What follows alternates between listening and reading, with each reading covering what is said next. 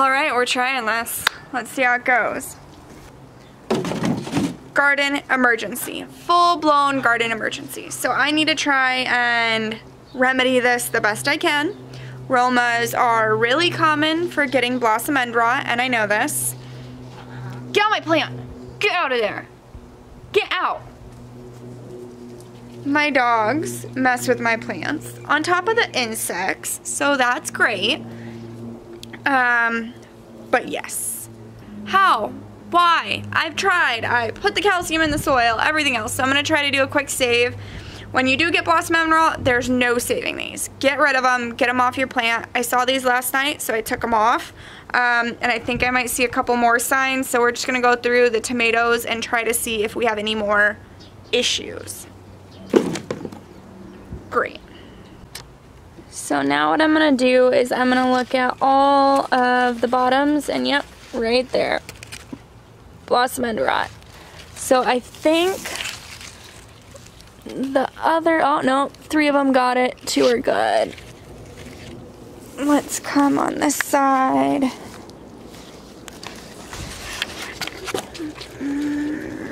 Oh, we got some more on this side.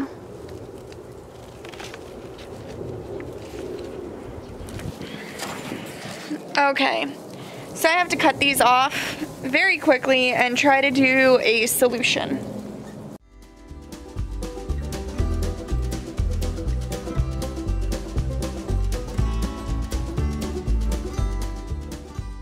So I got all of them off.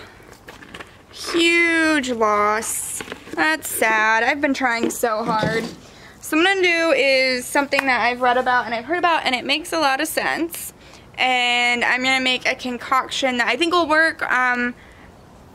Again, these are like my trial tomatoes. I know Romas are highly susceptible to blossom end rot. It's very common, especially in container plants. So I'm gonna go ahead and try a slurry that I'm gonna put on there and see what happens. So I will show you how I do that.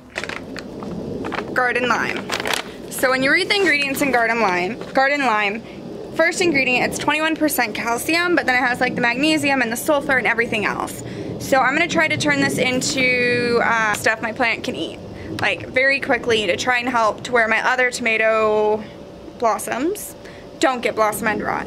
So you take the garden lime, and it's your choice. You can mix it in water, or if you want to try to get some of it to break up, you can mix it with a little bit of vinegar. And now it's going to be diluted, so it's not going to be that big of an issue for your plants. And yes, this can affect and raise your pH over time.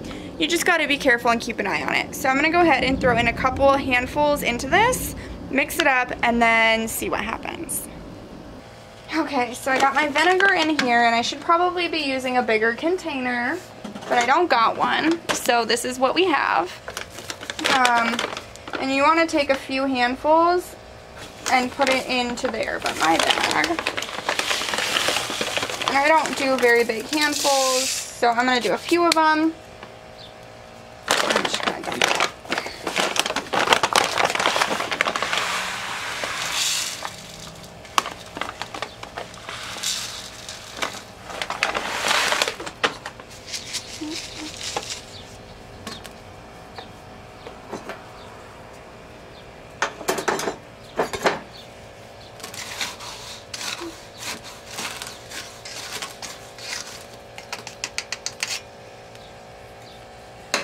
Alright, so we can see it's bubbling, and that's breaking down everything in here to a more soluble area to work good for our plants. So now I'm going to take and I'm going to mix this with the water and see what happens.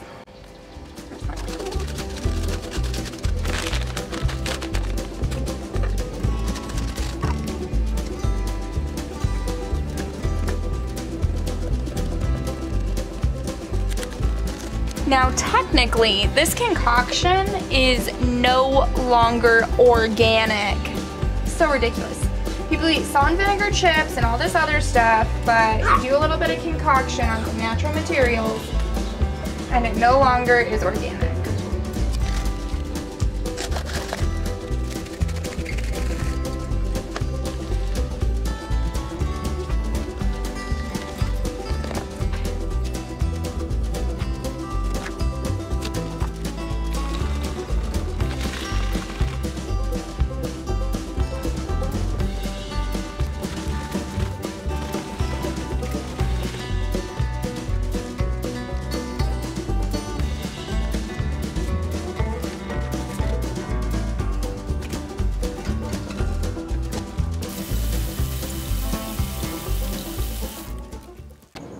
Now I have my bucket of slurry. I'm gonna go ahead and put that on my plants and try to treat them.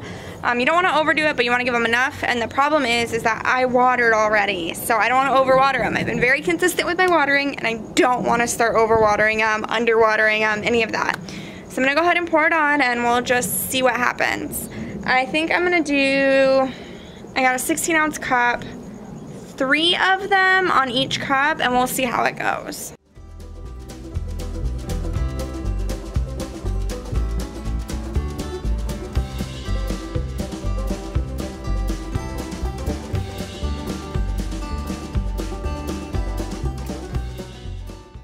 Done. I did have a bit more than I thought. Last year, no idea what to do with Blossom End Rot. This year I'm trying, and I think next year I might actually try this sulfur concoction, garden lime, prior to, so like when I'm first getting my blossoms, and see if that makes a difference. But now I have to check for any female flowers so I can go ahead and fertilize them.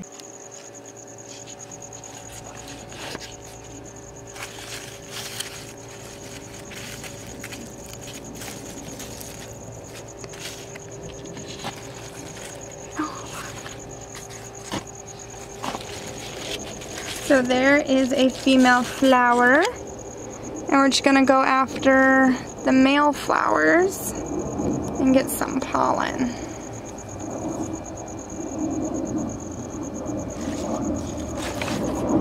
Come on, male flowers, where are you?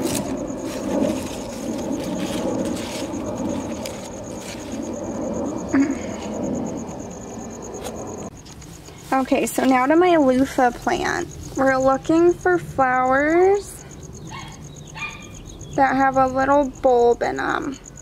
They're, like, once you find them, so like up here, that's gonna be a girl flower. Oh, right there's a girl flower.